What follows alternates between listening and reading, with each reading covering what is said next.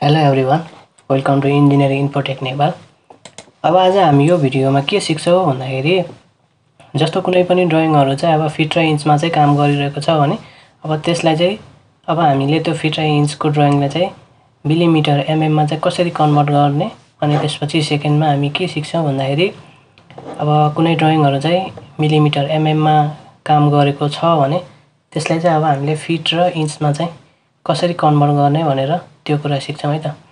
अब यो कुरा सिक्नको लागि फर्स्टमा हामीले यो दुईवटा कुराहरू चाहिँ थाहा हुनुपर्छ। जस्तो अब हामीले के थाहा हुनु पर्यो भने 1 इन्चमा चाहिँ 1 इन्च बराबर चाहिँ हाम्रो 25.4 mm हुन्छ भनेर यो कुरा थाहा हुनु पर्यो। त्यस्तै अब 1 mm बराबर चाहिँ 1 mm इक्वल्स टु चाहिँ अब 1/25.4 गर्दाखेरि हाम्रो 1 mm भनेको चाहिँ हाम्रो यति इन्च भनेर आउने भयो है। यति दुईटा कुरा चाहिँ हामीले थाहा पाउनुपर्ने हुन्छ पहिला।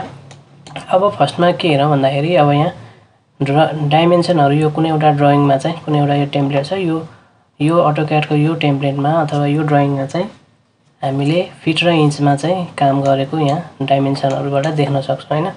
भनेको जस्तो अब हामीले यो कोलमको साइज भनेको अहिले 1 फिट बाइ 1 फिट भनेको 12 इन्च बाइ 12 इन्चको छ भनेपछि अब कहिले कस्तो सिचुएसन आउन सक्छ भन्दाखेरि अब हामीले यो फिट र इन्चमा गरिरहेको कामलाई चाहिँ अब हामीले एमएममा चाहिँ कन्भर्ट गरेर हामीले यो ड्रइङ चाहिँ यो डाइमेन्सन चाहिँ एमएममा चाहिँ हामीले कन्भर्ट गर्नुपर्ने हुन्छ।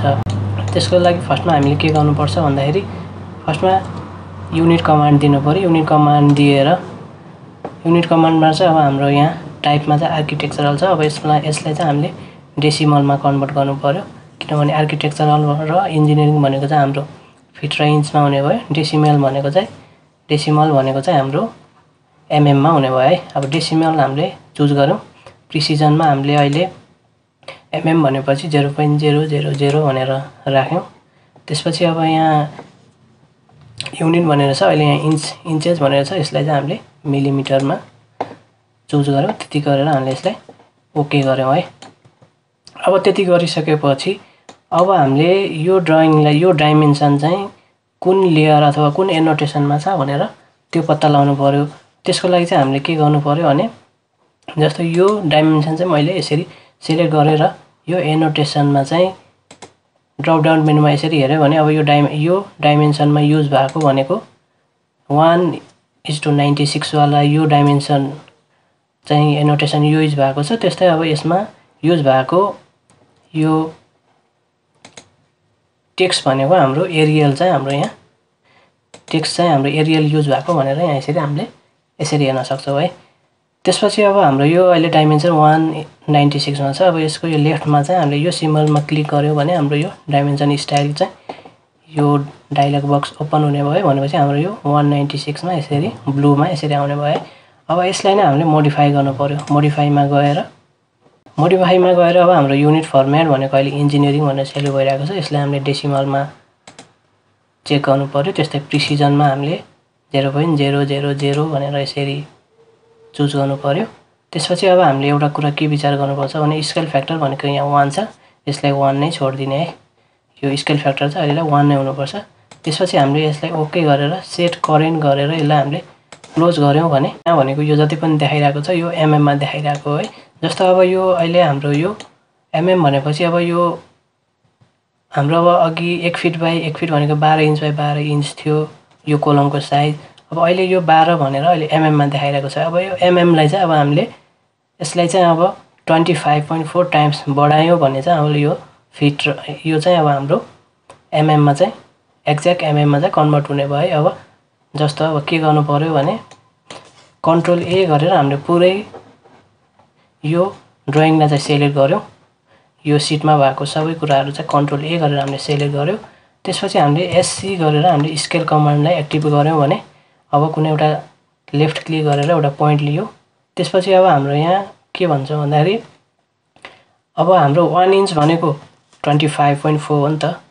25.4 टाइम्स चाहिँ हामीले यसलाई चाहिँ यहाँ स्केल फ्याक्टर चाहिँ हामीले भ्यालु दिएर इन्टर गऱ्यौँ भने अब हाम्रो यहाँ जति पनि यो सिटमा चाहिँ जति पनि कुराहरू थियो त्यो भनेको 25.4 टाइम्सले चाहिँ बढ्ने भयो है।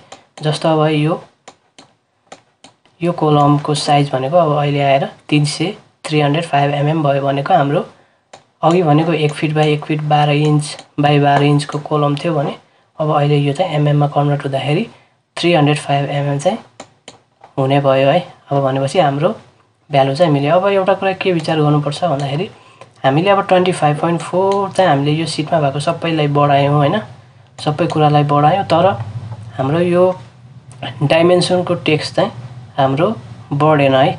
भनेपछि अब यसलाई पनि बढाउनको लागि चाहिँ के गर्नु पर्यो भने एनोटेसनमा जाने, एनोटेसनमा गएर हाम्रो अब यो 196 वालामा थियो, यसलाई नै हामीले एडिट गर्यौं। यो सिम्बलमा क्लिक गरेर फेरि हामीले यसलाई मोडिफाईमा गयौं।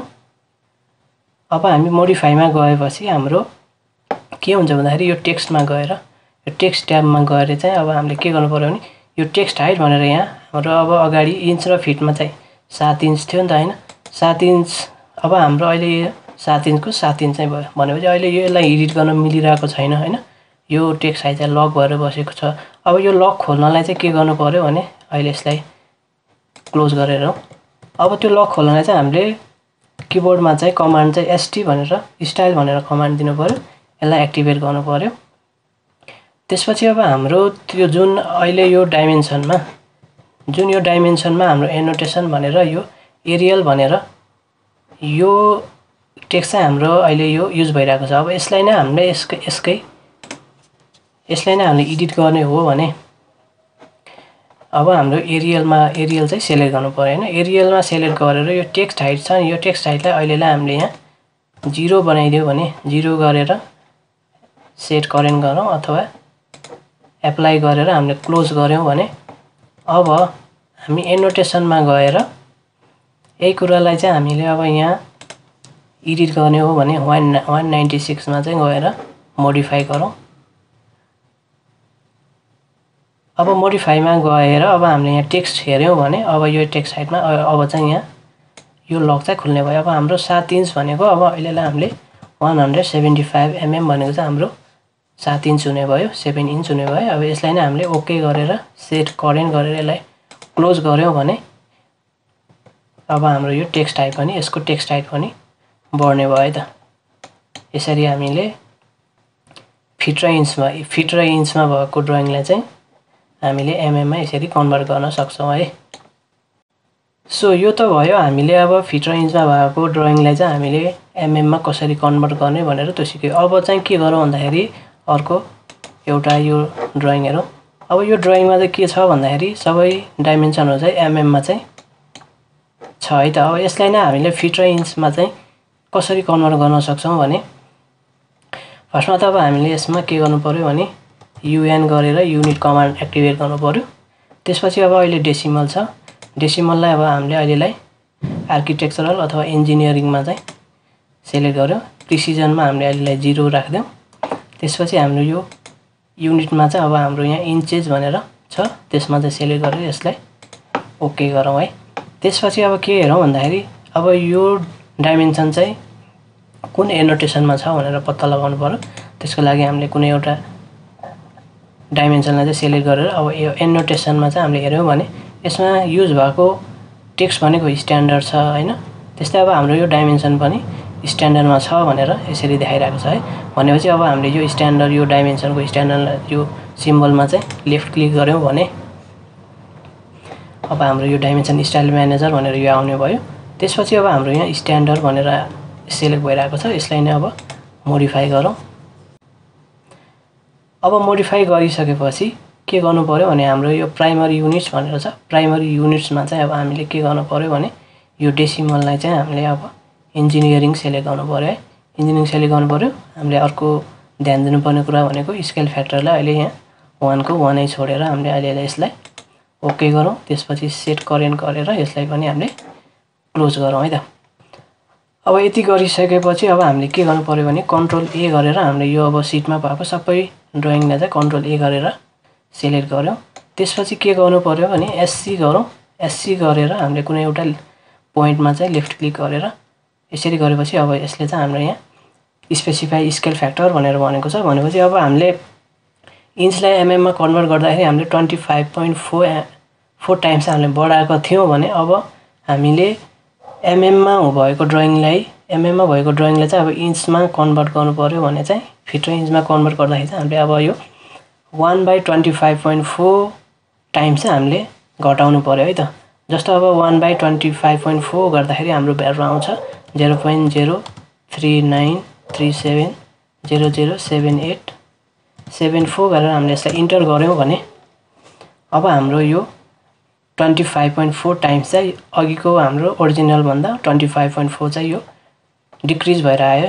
अब जसमा अब हाम्रो यो डाइमेन्सनहरुको टेक्स्ट चाहिँ एकदम ठुलो देखिरहेको छ हैन। अब यसलाई घटाउनको लागि के गर्नु पर्यो भने त्यसपछि अब हामीले कुनै एउटा डाइमेन्सनलाई चाहिँ सिलेक्ट गर्यौं। सिलेक्ट गरेर अब हामीले एनोटेसनमा गयो भने स्ट्यान्डर्डमा छ हाम्रो यो सेकेन्ड अप्सनमा। सेकेन्ड अप्सनको हाम्रो यो एडिट मोडमा चाहिँ लेफ्ट क्लिक गर्यौं भने अब हाम्रो यो डाइमेन्सन स्टाइल म्यानेजर भनेर आउने भयो। त्यसपछि हाम्रो यहाँ स्ट्यान्डर्ड भनेर छ। अब स्ट्यान्डर्डमा हामीले मोडिफाई गर्यौं भने अब हाम्रो यहाँ टेक्स्टमा जानु पर्यो। टेक्स्ट ट्याबमा गएर चाहिँ अब हामीले के गर्नु पर्यो भने यहाँ टेक्स्ट हाइट भनेर 16 फिट 8 इन्च भनेर छ। यसलाई चाहिँ अब हामीले नर्मल्ली 7 इन्च राख्यौं भने 7 राखेर 7 इन्च राखेर हामीले यसलाई ओके गरेर सेट करेन्ट गरेर हामीले यसलाई क्लोज गर्यौं भने अब हाम्रो डाइमेन्सनको टेक्स्ट चाहिँ घट्यो।